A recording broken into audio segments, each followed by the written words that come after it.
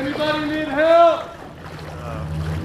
A lot of devastation, you know, a lot of areas people haven't even gotten to yet, and then in other areas people are going on like nothing's happened. It's just business as usual, and then other people are losing everything and not wanting to leave when the opportunity is here. They're having to walk away from everything they've worked for. It's just devastating. It's crazy. I've never seen anything like it. Everybody, yeah, they want us to go in and get their medicine or bring them back to get their personal belongings, and then we have people calling that have animals, that have friends, that have loved ones that are stuck, and then we get there and they don't want to leave because they have animals, and it's tough out here right now.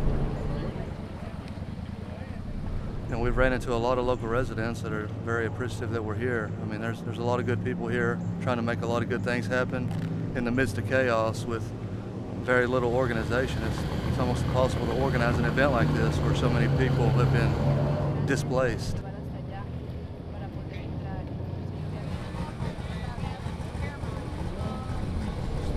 No way I couldn't be here right now. It's where you're supposed to be at if you can get here.